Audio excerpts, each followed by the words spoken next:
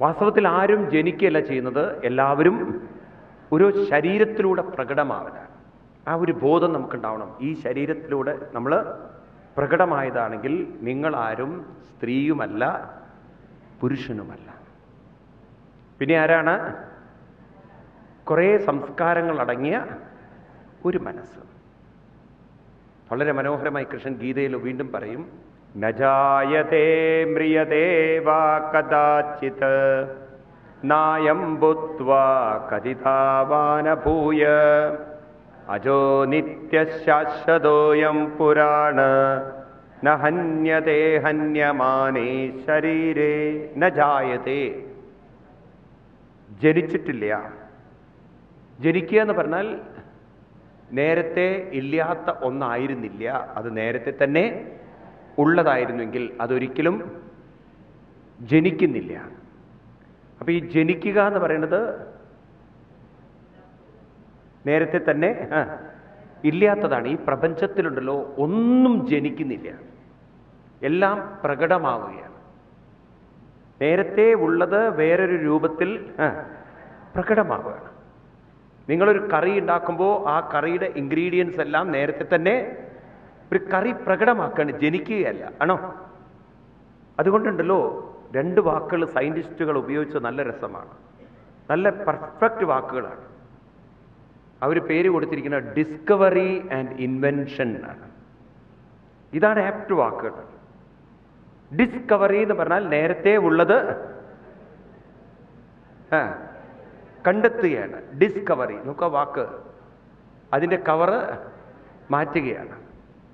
Invention, invention എന്ന് പറഞ്ഞാൽ നേരത്തെ ഉള്ളതിനെ ഡെവലപ്പ് ചെയ്തെടുക്കുന്നതാണ്. ഇൻവെന്റ് ചെയ്യുക എല്ലാം നേരത്തെ ഉള്ളതുമായി ബന്ധപ്പെട്ടതാണ്. ഇപ്പം നിങ്ങൾ ഉപയോഗിക്കുന്ന മൊബൈൽ ഫോൺ എന്ന് പറയുന്നത് നേരത്തെ തന്നെ വേറൊരു രൂപത്തിൽ ഉണ്ടായിരുന്നു. ന ജായതേ, മനസ്സ് ജനിച്ചതല്ല. പക്ഷേ ആര് ജനിച്ചു? ശരീരം ജനിച്ചു എന്ന് പറയാൻ പറ്റില്ല. ശരീരവും പ്രകടമായിരിക്കുന്നു. എവിടെ നിന്ന്? പഞ്ചഭൂതങ്ങളിൽ. അതിലാണത് നിൽക്കുന്നത്.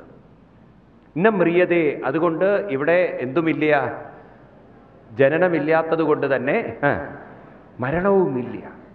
മരണം എന്ന് പറഞ്ഞാൽ ആബ്സെൻസ് നടത്തും. നിങ്ങൾ ഒരിക്കലും ആബ്സെന്റ് ആവുകയില്ല. ശ്രദ്ധിക്കണേ, നിങ്ങൾക്ക് മരണഭയം കുറയ്ക്കാനുള്ള വഴി എന്താണെന്ന് ചോദിച്ചു കഴിഞ്ഞാൽ ശ്രദ്ധ മാറ്റലാണ്. നിങ്ങൾ ശ്രദ്ധ മാറ്റാത്തോടത്തോളം കാലം മരണഭയത്തിൽ നിന്ന് മുക്തരാവുന്ന പ്രശ്നമില്ല. നിങ്ങളിപ്പോൾ ശ്രദ്ധിക്കുന്നത് ശരീരത്തിലേക്കാണ്. ഈ ശരീരം ആബ്സെന്റ് ആകുമെന്ന് നിങ്ങൾക്കറിയാം. അതുകൊണ്ടാണ് നിങ്ങൾക്ക് മരണഭയം. കാരണം നിങ്ങൾ കണ്ടിരിക്കുന്നു പലരുടെയും ശരീരം ആബ്സെന്റ് ആയിട്ടുണ്ട്. കൂടെയുള്ളവര് കൂടെ ഇല്ലാതെയാവുന്നത് നമ്മൾ കണ്ടിട്ടുണ്ട്. മനസ്സിലാവുണ്ടോ നിങ്ങൾക്ക്? നിങ്ങൾ ശരീരത്തിലേക്ക് ശ്രദ്ധിക്കും തോറും നിങ്ങൾക്ക് മരണഭയം കൂടെ ഉണ്ടായേ പറ്റുള്ളൂ. കാരണം നിങ്ങൾ ശ്രദ്ധിക്കുന്നത് ശരീരത്തിൻ്റെ പ്രസന്റാണ്. പ്രസന്റായ ശരീരം ആബ്സെന്റ് ആയേ പറ്റുള്ളൂ. മനസ്സിലായില്ലേ നിങ്ങൾക്ക്? ഈ ശരീരം ആബ്സെന്റ് ആവുക എന്ന് പറഞ്ഞാൽ ഇത് പ്രകൃതിയിലേക്ക് തിരിച്ചു പോകും. എന്നാൽ ശ്രദ്ധിക്കണേ, ഞാൻ പറയണത് ഈ ശരീരം പ്രസന്റ് ആയത്, ഞാൻ നേരത്തെ നിങ്ങളോട് പറഞ്ഞു, പ്രസന്റ് ആയത് ഒരിക്കലും സത്തൊരിക്കലും ആബ്സെന്റ് ആവുകയില്ല. ഈ ശരീരം പ്രസന്റ് ആണ് എന്ന് പറയുമ്പോഴും അബ്സല്യൂട്ട് പ്രസന്റ് അല്ല. ഇത് മാറിക്കൊണ്ടിരിക്കുന്ന പ്രസൻസിലായിരിക്കും. ഇതിന്റെ പ്രസന്റ് എന്ന് പറയുന്നത് ഇന്നലെ വരെയുള്ള പ്രസന്റ് അല്ല, ഇന്നത്തെ പ്രസന്റ്. ഇന്നലെ വരെ നിങ്ങൾ ശൈശവത്തിലായിരുന്നു, ബാല്യത്തിലായിരുന്നു, കൗമാരത്തിലായിരുന്നു. അങ്ങനെ ഓരോ അവസ്ഥയിലും നിങ്ങൾ ഉണ്ടായിരുന്നെങ്കിൽ ആ അവസ്ഥ ഒരിക്കലും അതേപോലെ നിൽക്കുന്നില്ലെങ്കിൽ ഈ അവസ്ഥയും ഈ രീതിയിൽ അല്ല നിൽക്കുക. അപ്പം നമ്മൾ മരിച്ചു പോയാലും നിങ്ങൾ പ്രസന്റാണ്. ഈ രീതിയിലല്ല. നിങ്ങൾ ചാരമായി തീർന്ന് ആ ചാരം ചെടികൾ വലിച്ചെടുത്ത് നിങ്ങൾ ചെടിയുടെ ശരീരത്തിൽ ഒരു സെല്ലായി പ്രകടമായിരിക്കും. ശരിയാണോ? അതുകൊണ്ടാണ് ഹിന്ദുയിസത്തിൽ മരിച്ചു കഴിഞ്ഞാൽ ആ മരിച്ച സ്ഥലത്ത് ധാന്യങ്ങളൊക്കെ ഇടുന്നത്. എന്തിനാ ധാന്യങ്ങൾ എടുത്ത് ചോദിച്ചു കഴിഞ്ഞാൽ ആ ഭസ്മം മുഴുവൻ ചെടികൾ വലിച്ചെടുത്ത് അതിൻ്റെ സെല്ലുകളായി മാറിയിരിക്കും. നിങ്ങൾ പ്രസൻ്റാണ്, not in the same way. ആണോ അല്ലയോ? എന്നാൽ മനസ്സിൻ്റെ കാര്യത്തിൽ അങ്ങനെയല്ല. മനസ്സിന് ബാല്യം, കൗമാരം, യൗവനം, ജര എന്നതൊന്നും ഇല്ലാത്തതുകൊണ്ട് മനസ്സൊരിക്കലും എന്താവുകയില്ല, ആബ്സെൻ്റ് ആവുകയില്ല. ഇപ്പം മരണഭയം എന്ന് പറയുന്നൊരു സാധനം ഇല്ലാതെയാവണമെങ്കിൽ ആബ്സെൻ്റ് ആവുന്നതിനെ കുറിച്ച് മാത്രം ശ്രദ്ധിച്ച് ജീവിക്കരുത്. ശരീരം ആബ്സെൻ്റ് ആയേ പറ്റുള്ളൂ. ബാല്യം ആബ്സെൻ്റായി, ശൈശവം ആബ്സെൻ്റായി, കൗമാരം ആബ്സെൻ്റായെങ്കിൽ ഇന്നത്തെ ഈ അവസ്ഥയും ആബ്സെൻ്റായേ പറ്റും. നിങ്ങൾ അതിൽ മാത്രം ശ്രദ്ധിച്ചാൽ നിങ്ങൾക്ക് ഭയം വരും. കാരണം ആബ്സെൻ്റ് ആവുന്നത് നിങ്ങൾക്കൊരിക്കലും ഇഷ്ടമല്ല, അത് നിങ്ങൾ ഇഷ്ടപ്പെടുന്നില്ല. നിങ്ങൾക്കെന്നും ഉള്ളവരായിത്തീരണം. ഇപ്പം മരണഭയം ഇല്ലാതെ ആവണമെങ്കിൽ നമ്മുടെ മനസ്സിലൊരിക്കലും ആബ്സെൻ്റ് എന്നുള്ള ചിന്ത വരരുത്. എപ്പോഴും പ്രസന്റ് ആണെങ്കിൽ പേടിക്കേണ്ട കാര്യമില്ല. നിങ്ങളെന്ന് പറയുന്നത് ആബ്സെൻ്റ് അല്ല, നിങ്ങളെന്ന് പറയുന്നത് പ്രസന്റ് ആണ്. അപ്പം നിങ്ങൾ ചോദിക്കും, ഉറക്കത്തിൽ നമ്മൾ ആബ്സെൻ്റ് അല്ലേ സ്വാമീന്ന്? ഉറക്കത്തിൽ നിങ്ങൾ ആബ്സെൻ്റ് അല്ല, ഉറക്കത്തിൽ നിങ്ങൾ അൺകോൺഷ്യസ് ആണ്. ആബ്സെൻ്റ് അല്ല നിങ്ങൾ. കാരണം ആബ്സെൻ്റ് ആയിരുന്നുവെങ്കിൽ വീണ്ടും അതുപോലെ നിങ്ങൾക്ക് ഉണർത്തെഴുന്നേൽക്കാൻ സാധ്യമല്ല. നിങ്ങൾ അൺകോൺഷ്യസ് ആണ്. അൺകോൺഷ്യസ് എന്ന് പറഞ്ഞാൽ എന്തൊക്കെ സംസ്കാരങ്ങളുണ്ടോ ആ സംസ്കാരങ്ങളോട് കൂടി നിങ്ങൾ ഉറങ്ങിയിരിക്കുകയാണ്. അതുകൊണ്ട് നിങ്ങളുടെ സംസ്കാരങ്ങളൊന്നും നിങ്ങൾക്ക് ആബ്സെൻ്റ് ആവുക എന്ന് പറഞ്ഞാൽ അത് മുഴുവൻ ഇല്ലാതെയാവുക. ബാല്യം പോയി എന്ന് പറഞ്ഞാൽ ബാല്യം ഇനി ഇല്ല, ഇനി തിരിച്ചു വരാൻ പറ്റില്ല. നിങ്ങളുടെ മനസ്സെന്ന് പറയുന്നത് ഒരിക്കലും ആബ്സെൻ്റ് ആവുകയല്ല ചെയ്യുന്നത്, അത് കോൺഷ്യസ് ആവുന്നു, അബോധാവുന്നു, വീണ്ടും അത് ബോധത്തിലേക്ക് വരും. അപ്പോൾ എപ്പോഴും ഉണ്ട് ആര്? എപ്പോഴും ഉണ്ട് ആര്? മനസ്സ്. മനസ്സ് പോലും നിൽക്കുന്നത് അനന്തമായ ബോധശക്തിയിലാണെങ്കിൽ അതൊരിക്കലും ഇന്നേ വരെ ആബ്സെൻ്റ് ആയിട്ടില്ല. അതിലേക്ക് നിങ്ങളുടെ ശ്രദ്ധ കൊണ്ടുവരാൻ സാധിച്ചാൽ, ഞാൻ ഇന്നേ വരെ ആബ്സെൻ്റ് ആയിട്ടില്ലല്ലോ, ഇന്നലെ വരെയുള്ള ചിന്തകൾ എൻ്റെ കൂടെയുണ്ടല്ലോ, ഇന്നലെ വരെയുള്ള ചിന്തകളൊന്നും മരിച്ചു പോയിട്ടില്ലെങ്കിൽ ഈ ചിന്തകൾ മരിക്കുമോ? ഈ മനസ്സ് മരിക്കുമോ? ഇപ്പോൾ ഈ തരത്തിലൊക്കെ പറയുമ്പോൾ മനസ്സെന്ന് പറയുന്ന സാധനം ഒരിക്കലും മുരടിക്കുന്നില്ല, അതൊരിക്കലും നശിച്ചു പോകുന്നില്ല. ഇങ്ങനെ നമ്മുടെ ശ്രദ്ധയുണ്ടല്ലോ ശരീരത്തിൽ നിന്നും ഏതിലേക്ക് കൊണ്ടുവരണം? മനസ്സിലേക്കും, മനസ്സിൽ നിന്ന് അനന്തമായ ബോധത്തിലേക്കും. എങ്കിൽ നിങ്ങളുടെ ജീവിതത്തിൽ മരണഭയം എന്ന് പറയുന്നത് ഉണ്ടാകില്ല. എവിടെ നിങ്ങൾ ആബ്സെൻസിലേക്ക് നോക്കുന്നുണ്ടോ അവിടെ നിങ്ങൾക്ക് ഭയമുണ്ട്. എവിടെ നിങ്ങൾ പ്രസൻസിലേക്ക് ശ്രദ്ധ വയ്ക്കുന്നുണ്ടോ അവിടെ നിങ്ങൾക്ക് ധൈര്യമുണ്ട്. നിങ്ങൾക്ക് ഏതാ വേണ്ടത്? ധൈര്യമാണെങ്കിൽ ആബ്സെൻസിൽ നിന്നും അതാണ് നോക്കൂ, മൃത്യോർമ്മ അമൃതം, അതിലേക്ക് ശ്രദ്ധ തിരിക്കണം. Change your mind, change your attention മാറ്റിയാൽ മതി. അപ്പൊ ഈ ഋഷിമാര് പറയുന്നത് ശരിയാണ്. ന ജായതേ ന മ്രിയതേ. മനസ്സൊരിക്കലും മരിച്ചിട്ടില്ല എന്നുള്ളത് എങ്ങനെ തെളിവുണ്ട്? കാരണം ഓർമ്മകളൊക്കെ ബാല്യകാലം, കൗമാരകാലം, കുറേ ഓർമ്മകൾ ഇല്ല നിങ്ങൾക്ക് പറയാൻ പറ്റുമോ? നിങ്ങളെന്ന് പറയുന്ന ഞാൻ അന്നുമുണ്ട്, ഇന്നുമുണ്ട്. നിങ്ങളെന്ന് അന്ന് പറയുമ്പോൾ നിങ്ങൾ ശൈശവത്തിലായിരുന്നു, ബാല്യത്തിലായിരുന്നു. ഇന്ന് നിങ്ങൾ ഞാനെന്ന് പറയുമ്പോൾ നിങ്ങൾ വേറൊരവസ്ഥയിലാണ്. പക്ഷേ ആ ഞാൻ, അന്നത്തെ ഞാൻ ഇന്നുമുണ്ട്. അന്നത്തെ ശരീരം ഇന്നില്ല. ക്ലിയർ അല്ലേ ഇത്? നിങ്ങൾ ആണുമല്ല, ഒരു മനസ്സാണ് നിങ്ങൾ. രണ്ടാമത്തത് നമ്മൾ പഠിക്കേണ്ടത്, ഈ മനസ്സൊരിക്കലും ആബ്സെൻ്റ് ആവുകയില്ല. ഇപ്പം രാവിലെയൊക്കെ നമ്മളിങ്ങനെ പറഞ്ഞിങ്ങനെ ഉറപ്പിക്കണം. അതിനാണ് ധ്യാനമൊക്കെ നിങ്ങൾ ചെയ്യേണ്ടത്. എൻ്റെ മനസ്സ് മരിച്ചിട്ടില്ലല്ലോ, അങ്ങനെയാണെങ്കിൽ ഈ ശരീരം മുഴുവൻ പോയാലും മനസ്സ് മരിക്കുന്നില്ല. ഞാൻ നിങ്ങൾക്ക് തെളിവ് പറഞ്ഞു തന്നു. കൈകളും കാലുകളും മുറിച്ചു കളഞ്ഞു എന്ന് വിചാരിക്കുക, ആക്സിഡന്റിൽ കാല് മുഴുവൻ അമ്പ്യൂട്ട് ചെയ്ത് കളഞ്ഞാലും അത് ഏതിനെ ബാധിക്കുന്നില്ല? നമ്മൾ കാണുന്നു രോഗികളെ. എത്രയോ പേര് നിങ്ങളിൽ തന്നെ യൂട്രസ് എടുത്ത് കളഞ്ഞവരുണ്ട്. ഇവിടെ ബ്രസ്റ്റ് ക്യാൻസർ വന്ന് ബ്രസ്റ്റ് എടുത്ത് കളയുന്നവരുണ്ട്. ട്യൂമറുകൾ വന്ന് അതെടുത്ത് കളയുന്നവരുണ്ട്. Heart operation ചെയ്തിട്ടുള്ളവരുണ്ട്. ചിലര് കൃത്രിമമായ കാൽമുട്ടുകൾ വെച്ചിട്ടുള്ളവരുണ്ടാവും. ഇതൊക്കെ ഉണ്ടെങ്കിലും ഇതൊന്നും നിങ്ങളുടെ മനസ്സിനെ ബാധിച്ചിട്ടില്ല. ശരിയാണോ?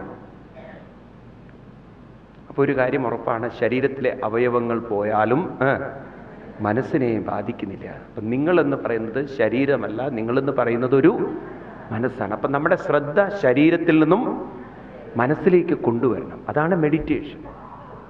അത് പരിശീലിക്കും തോറും നിങ്ങൾ പ്രസൻസേ കാണുള്ളൂ. ഏത് കാണില്ല? ആബ്സെൻസ് കാണില്ല. ആബ്സെൻസ് എന്ന് പറഞ്ഞാൽ അസത്ത്, പ്രസൻസ് എന്ന് പറഞ്ഞാൽ സത്ത്. അതുകൊണ്ടാണ് നമ്മുടെ ഋഷിമാര് ഈശ്വരന് പേര് കൊടുക്കുമ്പോൾ ആദ്യത്തെ പേര് കൊടുത്ത സത്ത് എന്നാണ്. സത്ത് എന്ന് പറഞ്ഞാൽ പ്രസൻസ്, എക്സിസ്റ്റൻസ് എന്നൊക്കെയാണ് അർത്ഥം. സത്, ചിത്, ആനന്ദ്. ആദ്യം വിളിച്ച പേര് സത്ത്,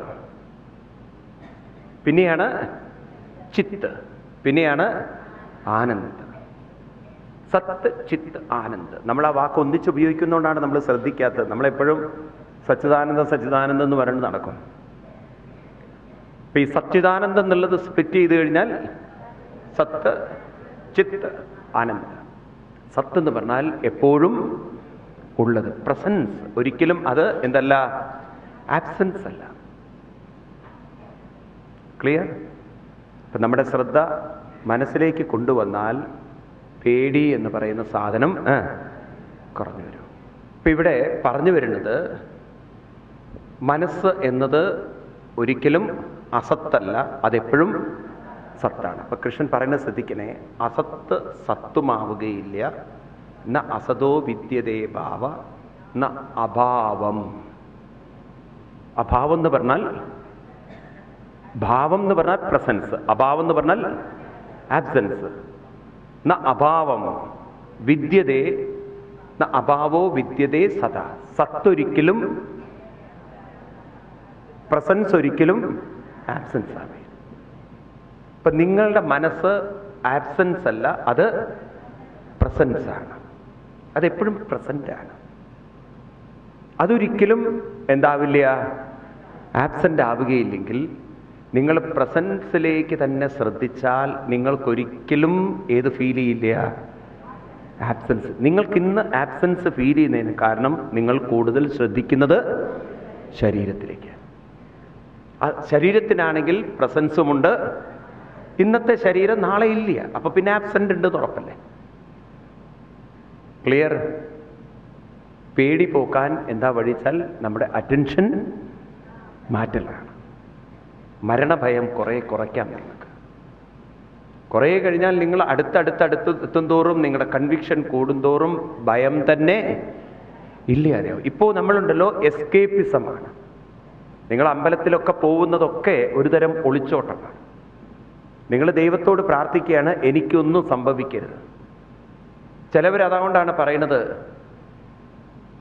ചിലവർ പറയുന്നത് പെട്ടെന്ന് അങ്ങോട്ട് മരിച്ചുപോയാൽ നല്ലതാണ്, ഉറക്കത്തിൽ മരിച്ചാൽ നല്ലതാണെന്ന്. കാരണം മരണത്തെക്കുറിച്ച് ഞാനൊന്നും അറിയരുത്. ഫൂളിഷ്നെസ്സാണ്. നിങ്ങൾ മരണത്തെ നിങ്ങൾക്ക് ആസ്വദിക്കാൻ പറ്റുന്നതാണ്. ആസ്വദിച്ച് മരിക്കാൻ പറ്റും. ഒന്ന് ആലോചിച്ച് നോക്കൂ നിങ്ങൾ. അപ്പോൾ ചുരുക്കി പറഞ്ഞു കഴിഞ്ഞാൽ എല്ലാം ആസ്വദിക്കാൻ നമുക്ക് സാധിക്കും. ആസ്വദിക്കണം. മരണത്തെ പോലും നിങ്ങൾക്ക് ആസ്വദിക്കണം. അത് മാറി നിന്ന് കാണാൻ പറ്റണം. ആരേ മരിക്കുന്നുള്ളൂ? ഇപ്പോൾ നിങ്ങൾ ശരീരത്തിൻ്റെ തലത്തിലൂടെയാണ് മനസ്സിലേക്ക് നോക്കുന്നത്. ഇനി മനസ്സിൻ്റെ തലത്തിൽ നിന്നും ഏതിലേക്ക് നോക്കണം? ശരീരത്തിലേക്ക് നോക്കണം. അങ്ങനെ ഒരു കാഴ്ചപ്പാടുണ്ട് നമുക്ക്. മനസ്സിലായില്ലേ? ഇപ്രകാരം ഈ ഒരു കാര്യം, നാസദോ വിദ്യതേ ഭാവ ന അഭാവോ വിദ്യതേ സദാ. പ്രസൻസ് ഒരിക്കലും ആബ്സെൻസും ആവുകയില്ല, ആബ്സെൻസ് ഒരിക്കലും പ്രസൻസ് ആവുകയില്ല, പ്രസൻസ് ഒരിക്കലും ആബ്സെൻറ്റും ആവുകയില്ല. ഇതാണ് സത്യം. അപ്പം നിങ്ങളെ സംബന്ധിച്ച് ന ജായതേ ന മ്രിയതേ കഥാചിത്, ഒരിക്കലും ഇനി എങ്ങോട്ടും വരാനുമില്ല പോവാനുമില്ല. നിങ്ങളെന്നും ഇവിടെ ഉണ്ട്. രാമനുമുണ്ട്, കൃഷ്ണനുമുണ്ട്, നിങ്ങളും ഉണ്ട്. പിന്നെ നിങ്ങളുടെ നിങ്ങൾക്ക് പോകാനുള്ളത്. ടെൻഷൻ വേണ്ട എന്നർത്ഥം. ക്ലിയർ? അപ്പൊ ചോദ്യം ഇതാണ്, എന്തുകൊണ്ട് ചിലവരൊക്കെ സ്ത്രീകളാകുന്നു? സ്ത്രീയാകുന്നതും പുരുഷനാകുന്നതും മനസ്സ് ഉണ്ടാക്കി വയ്ക്കുന്ന സംസ്കാരങ്ങളാണ്.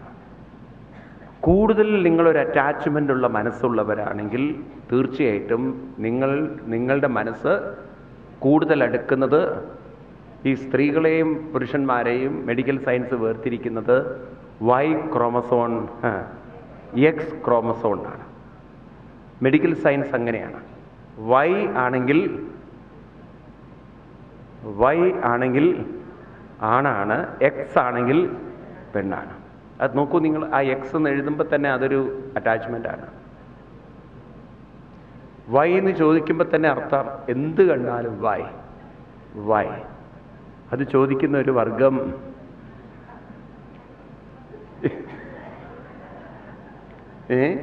ഭാര്യ എന്ത് പറഞ്ഞു വൈ എന്ന് പറയുന്നുണ്ടെങ്കിൽ ആ ആള് ഭർത്താവാണെന്നർത്ഥം. ആരെങ്കിലും കണ്ടു, അവിടെ ചെന്നു, കണ്ടു, മുട്ടി, ഒട്ടി,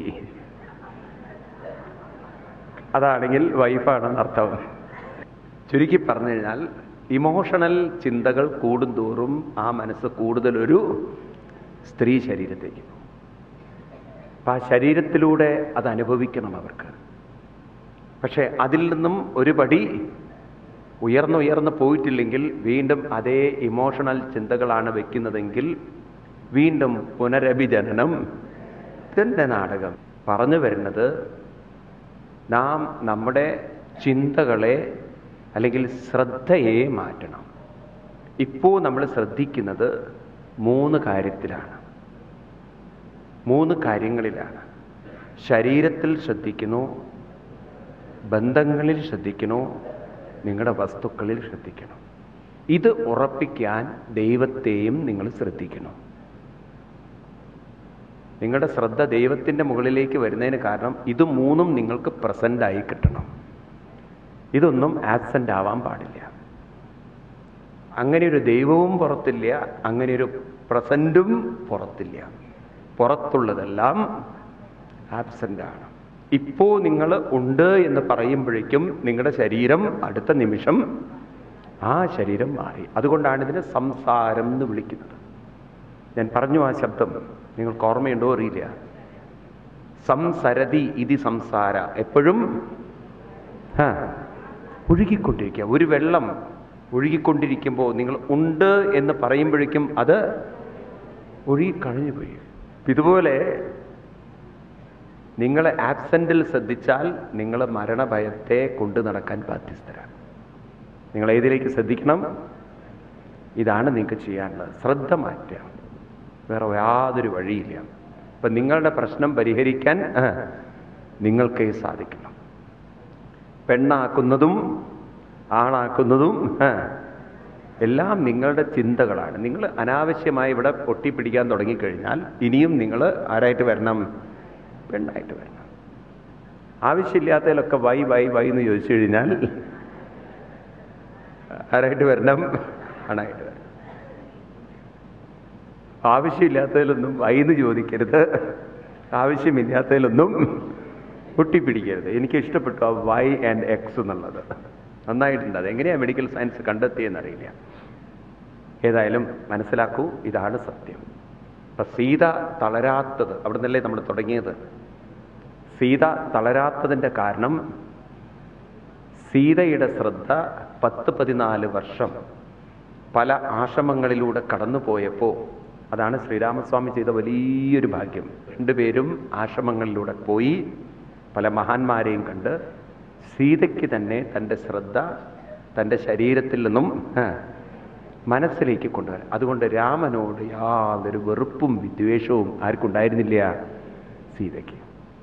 നിങ്ങൾ സീതയെ ഒരു പെണ്ണായി കാണുമ്പോഴാണ് നിങ്ങൾക്ക് ചോദ്യം വരുന്നത്. സീത തന്നെ സീതയെ പെണ്ണായിട്ടല്ല കാണുന്നത്, സീത തന്നെ സീതയെ കാണുന്നത് ഒരു മനസ്സായിട്ടാണ്. അപ്പം നമുക്ക് ആ ഐഡൻറ്റിറ്റി വേണം. ഞാനെന്ന് പറയുന്നത് പ്രായമുള്ള ഒരാളല്ല, പ്രായമുള്ളത് എൻ്റെ ശരീരത്തിനാണ്, രോഗമുള്ള ഒരാളല്ല. മനസ്സിലായില്ലേ? ശങ്കരാചാര്യസ്വാമികൾ പറയും വളരെ മനോഹരമായിട്ട്, നിങ്ങൾ കേട്ടിട്ടുണ്ടാവും അദ്ദേഹത്തിൻ്റെ പ്രസിദ്ധമായ നിർവാണ ഷഡ്കം എന്ന കൃതി. അതിൽ വളരെ വ്യക്തമായി പറയും, ഞാനെന്ന് പറയുന്നത് ഈ പഞ്ചഭൂതാത്മക ദേഹമല്ല. നിങ്ങൾ കേട്ടിട്ടുണ്ടാവുമല്ലോ ഇത്, അല്ലേ? നിർവാണ ഷഡ്കം കേട്ടിട്ടുണ്ടോ? ചിദാനന്ദരൂപ ശിവോഹം ശിവോഹം. ഞാൻ ശരീരമോ പ്രാണനോ, ഞാൻ അഹം പഞ്ചഭൂത എന്ന്, പ്രാണ എന്ന്, ദേഹ എന്ന്, ഇതൊന്നും അല്ല ഞാൻ. ഞാനെന്ന് പറയുന്നത് ചിദാനന്ദരൂപ ശിവോഹം ശിവോഹം. ഇത് പരിശീലിച്ചെടുക്കണം നമ്മൾ. അപ്പം ദിവസവും നിങ്ങൾ കുറച്ചു നേരം പറ്റുന്ന സമയത്തൊക്കെ വെറുതെ ബടായി പറഞ്ഞിരിക്കാതെ, കുറേ വെറുതെ സമയം കളയാതെ, എൻ്റെ ഉപ്പാപ്പയ്ക്ക് ആന ഉണ്ടായിരുന്നു എന്ന് പറഞ്ഞ് ഗമ പറഞ്ഞ് സമയം കളയാതെ ഒരു ഭാഗത്തിരുന്ന് കണ്ണടച്ച് മനസ്സിലുറപ്പിക്കുക, ഞാൻ ഈ ശരീരമല്ലല്ലോ, ഞാനെന്ന് പറയുന്നത് മനസ്സാണ്.